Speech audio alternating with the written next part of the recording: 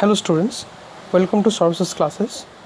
Today we will be solving the part 1 of the TIFR Maths paper of year 2017. Today we will be solving question number 10 from the same paper. In question number 10, it has been said that there exists a non-negative continuous function f which goes from 0 to close interval 0 to 1 to the real number set r such that integration 0 to 1 f of n dx tends to 0 as n tends to infinity. This is the given condition, and we have to check whether the entirety of the statement is true or false. So let's begin. It has been given that f goes from 0 to 1 to the set R. Also, it has been said that integration 0 to 1 f of n dx tends to 2 as n tends to infinity. Now let us assume that for notational purposes, let f of n x is equal to f of n x. Now suppose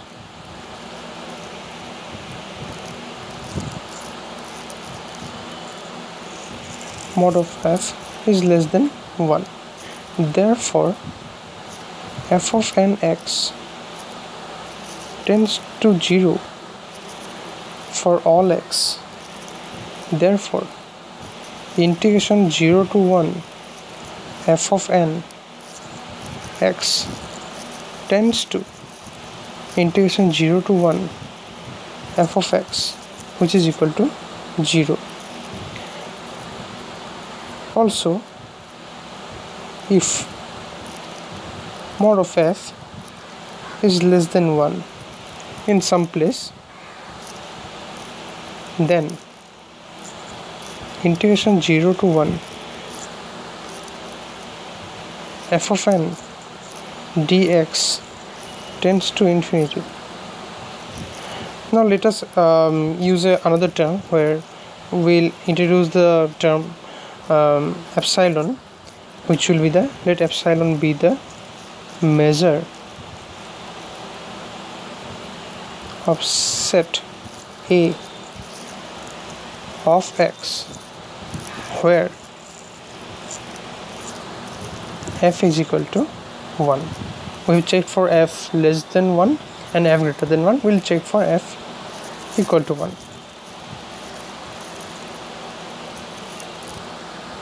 Then we can write integration 0 to 1 f of n of x is equal to integration over the set A 1 into dx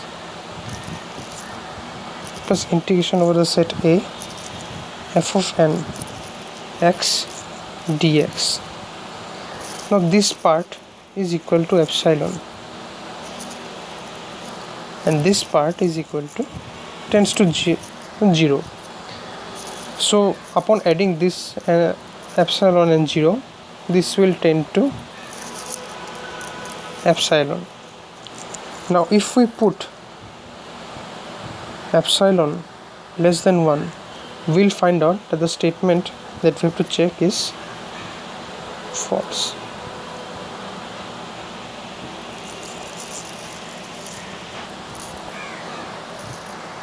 Now we'll be solving the question number 11.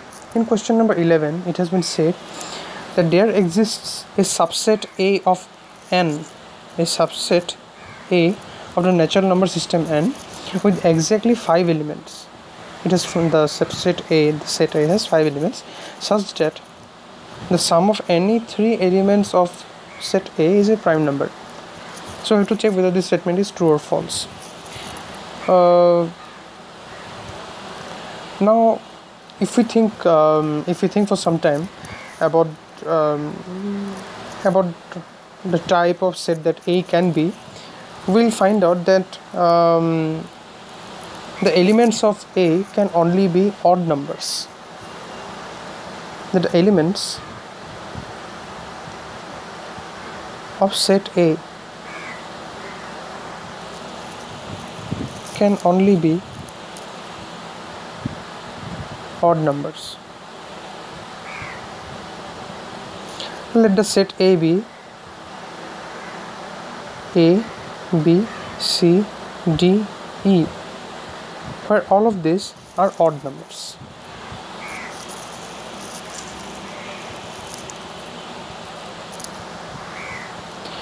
Now we have to also check that whether the sum of any three elements of A is a prime number. So in that case, three kinds of elements cannot be incorporated in the summation structure. So there cannot be three types of elements.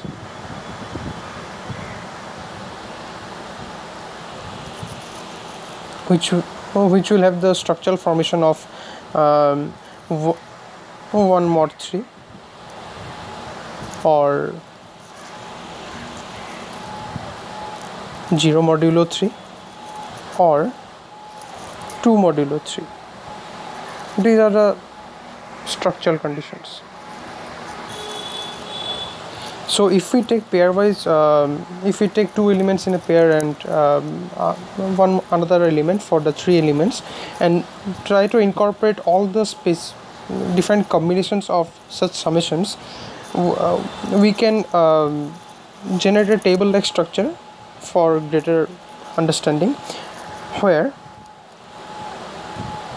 if A and B